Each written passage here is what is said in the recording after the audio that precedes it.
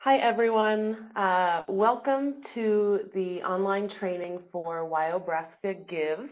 My name is Jenna Kodik. I am a project manager with Civicor. Civicor is the software company that's providing the website and the technology that makes wyobraskagives.org and your Giving Day possible. So today's training is going to walk you through the steps to get your nonprofit registered and approved on the site. So we're going to start from the beginning with the registration process and kind of walk through all the steps that you'll need to do in order to get your nonprofit's profile live and public on the wyobraskagives.org website. So to start, you can always go to wyobraskagives.org. And over here in the upper right-hand corner, there's a login button. So if you go down and select nonprofit, it'll take you to the login page. If you have not already registered, you'll need to click this button here to submit an inquiry to participate. If you have already done that step, sort of bear with me while I walk through that for those who haven't done so. So you just click here to submit an inquiry, and it's going to take you to the registration form.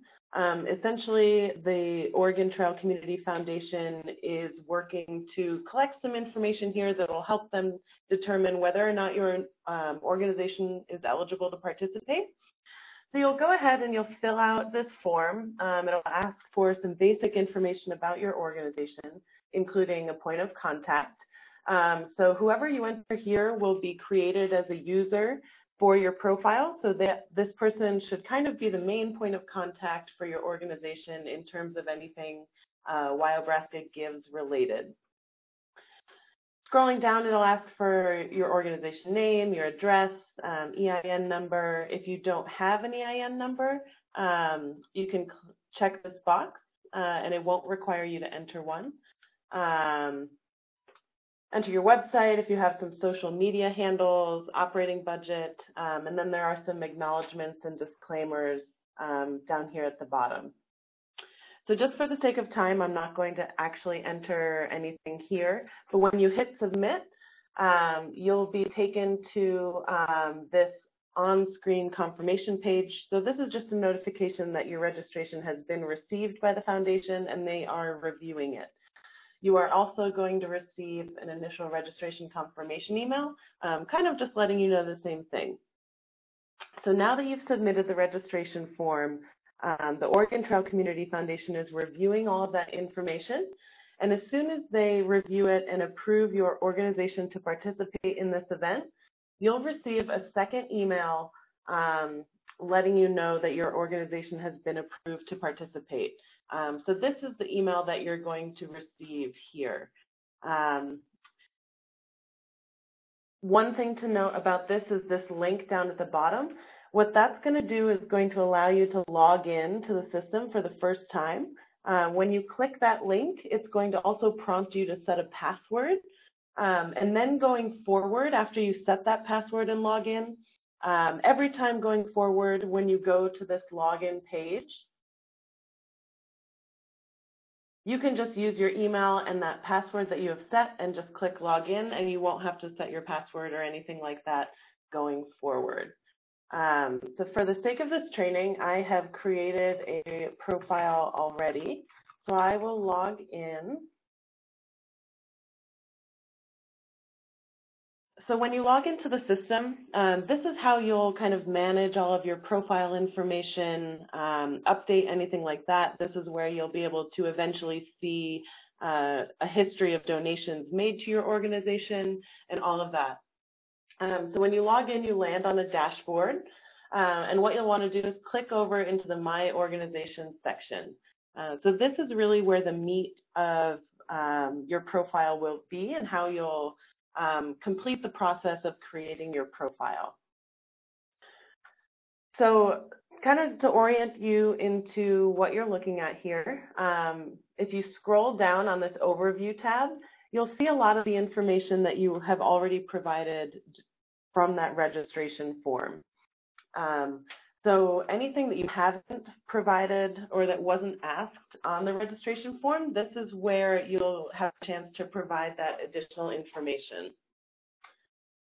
So as a first step, and there are some instructions up here to kind of help you walk through this process as well. So you'll see on the first bullet point, it's click the Edit My Profile button in blue. That is over here on the right-hand side. So if you click Edit My Profile,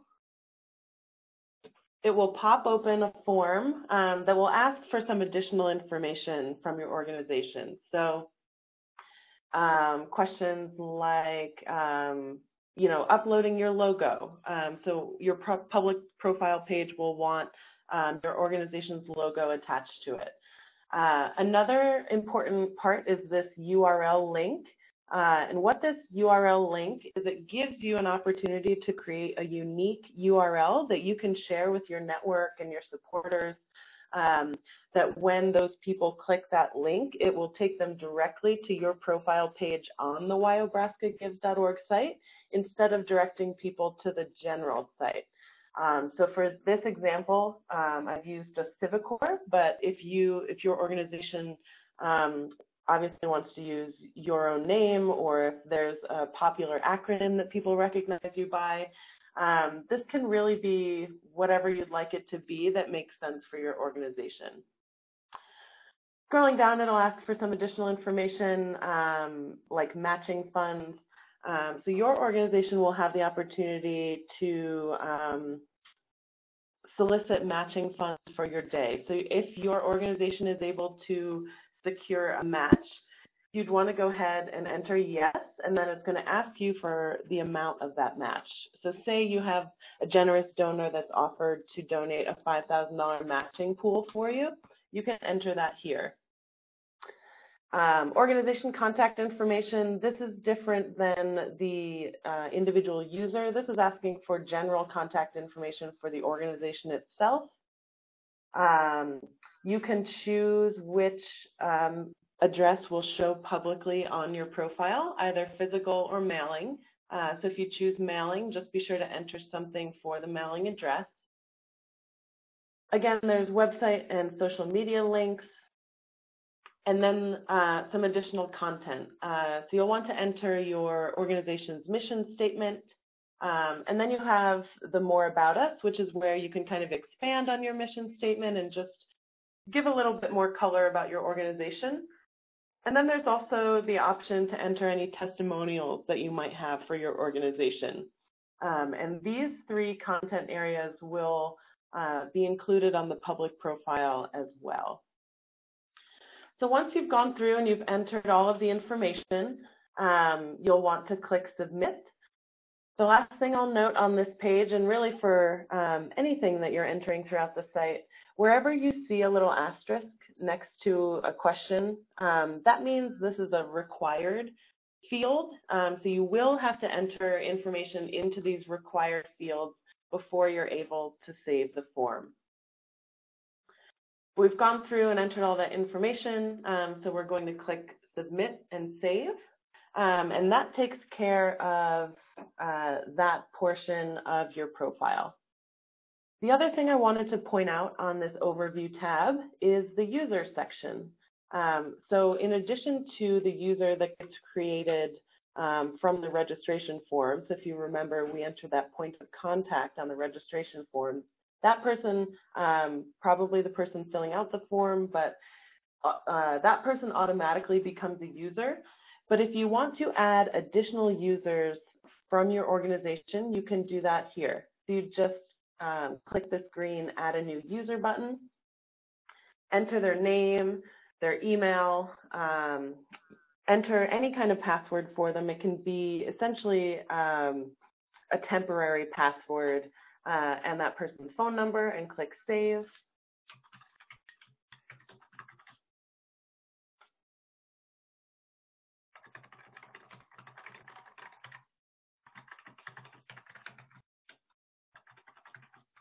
I'll just do one here as an example.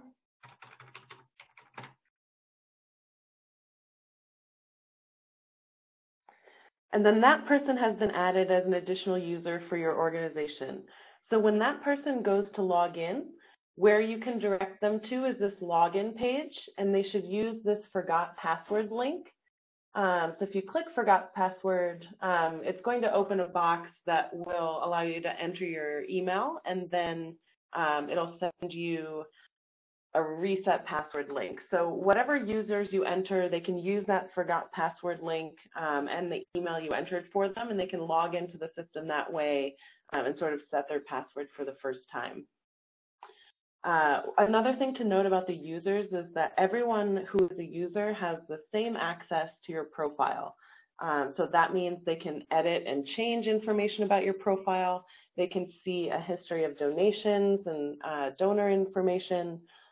So just make sure that any users that you have entered for your organization should be able to see all of those things. If not, then I would recommend not making a user account for them.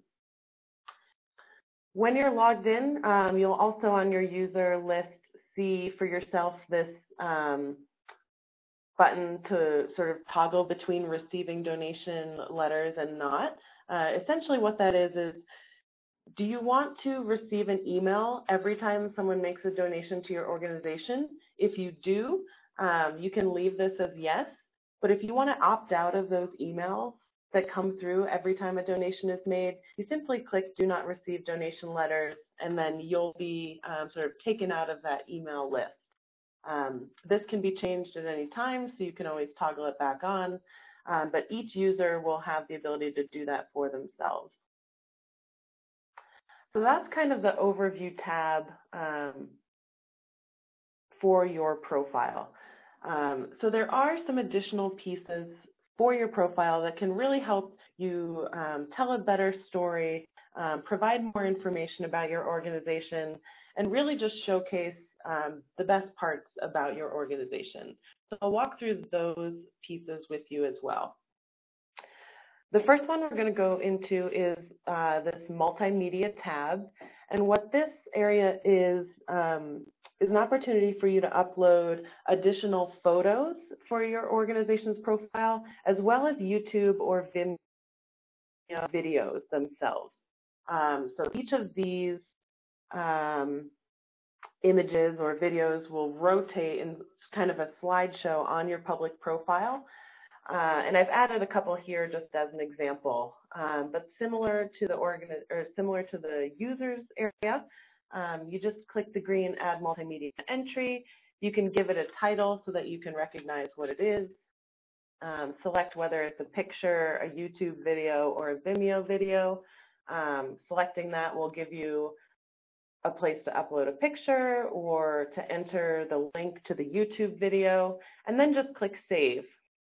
And then they'll start to populate here. You can drag and drop these if you want to reorder the order in which they're shown on your public profile. But essentially, this is a way to create a more dynamic and visually appealing part of the profile. Moving into this Programs tab, this is an opportunity for you to kind of give a little bit more information about the specific programs that your organization runs. I've entered a couple here as examples as well. But when you're adding a new program, you can give it a name, and this will show publicly. And then you can just enter as much or as little additional information about that program as you'd like. So if it has a particular budget, you can add a description about it, check off specific beneficiaries of that program, as well as defining sort of short-term and long-term success and how you measure progress and things like that. So think about if you were a donor or a funder, someone looking at your nonprofit profile page, what information would they want to know about this specific program? So you can enter all of this information, click Submit, again, and it's just going to start listing these programs that you've entered. Anytime you see these three little lines, again, you can drag and drop the order to change the order that they show. And if you ever maybe stop running a program or you want to remove a program from the site, You can make a program inactive by clicking that button, and then it will no longer show on the public profile. Marking a program inactive does not delete it in any way. You can always toggle this search filter to no, and it'll show you the programs that you've marked as inactive, and you can always make them active again. So that's the programs area, and again, this will be public information on the profile if you provide it. And events is quite similar to programs in that you can start listing out upcoming events that might be of interest to your volunteers, to your donors and supporters, to your funders, really anyone that you think is going to be looking at your public profile page. So I have a couple examples here. You know, maybe you have volunteer recruitment or orientation events coming up, or big fundraising or annual benefit dinners or anything like that. So you click add a new event, give the event a name, a date, start and end time, description, location, and all of that information will become publicly available on the website as well. If you want to remove an event from the website, similar to programs, you can sort of make them active and inactive. You can cancel an event by just clicking cancel. And then similarly, those are never deleted. They're simply sort of hidden from default view. So you can change the search filter to yes, and it'll show you sort of canceled events, and you can reverse things like that. And that's the events tab. This next one is donation levels. And this is kind of an opportunity for you to be able to tie a specific monetary value to a specific good or service that your organization provides. This is not required, but so if you don't offer this, that's totally fine. But what this does is that when a donor goes to make a donation to your organization on the giving day, when they're checking out and they're entering how much money they'd want to donate, if you've entered these donation levels, these will show up for them as suggested donation levels. So like 50 or 1,000 or something like that. Enter any of these, and I guess even if you do, donors will always still have the ability to enter any amount they'd like. So, you know, if you want to suggest donation levels to them, you can. If not, that's okay too. But the good thing about donation levels is that you can kind of add a label to them that kind of describes what that amount of money would mean for your organization. You know, maybe $500 would feed a family of 4 for a month, or $1,000 would sponsor a classroom for an entire year. Whatever the case may be, it's a way to kind of make that donation amount a little more tangible to the donor. So similarly, you just click add a donation level, you enter an amount and a label. It's pretty simple. The labels do need to be 40 characters or less, and that's just sort of a design and spacing constraint of the donation form itself. So kind of try to keep it short and sweet and succinct when you're describing what that amount of money would do.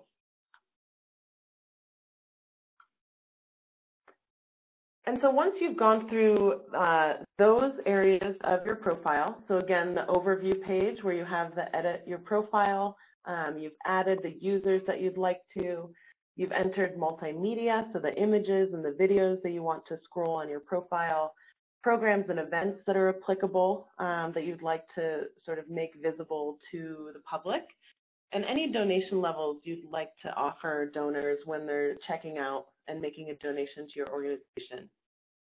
After you've completed all of that, you'll see this orange Submit for Approval button. So you'll go ahead and click that, and you'll notice that your profile status changes to awaiting review. And so similar to the registration form that the Oregon Trail Community Foundation has reviewed, they're going to review all of the profile information that you've submitted to make sure that it's complete, that it looks accurate to the best of their knowledge, really just making sure that everything looks good to go. And then once they determine that everything is good to go, they're going to approve your profile. And so when that happens, you'll get an email notification letting you know that your profile has been approved. And really, it's at that point that your profile becomes public on the website. So for the sake of this training, I've gone ahead and approved the organization on the back end. And so the next time you log in, you'll see that your profile is approved. And then if you go to the wyobraskagives.org website, you'll be able to see your profile.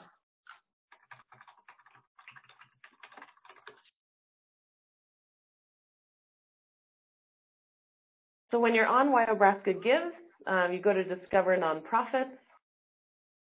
And here's where you'll be able to see all of the nonprofits that have been approved. So if we search for our CivicCorps example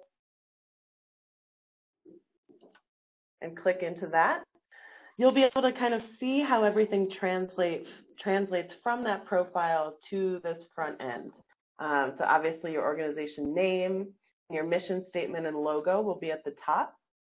And then you'll see those multimedia images sort of cycling through.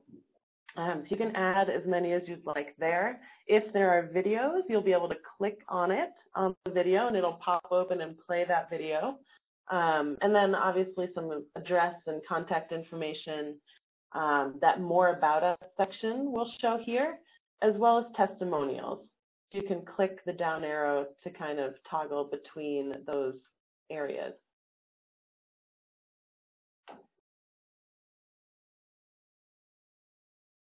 So more or less, that is the profile creation process.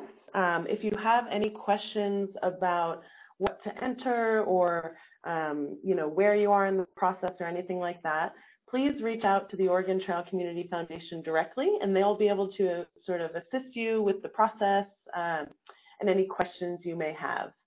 Thank you so much for your participation in Wyobraska Gives Day. We're really looking forward to making this first year a great success for you.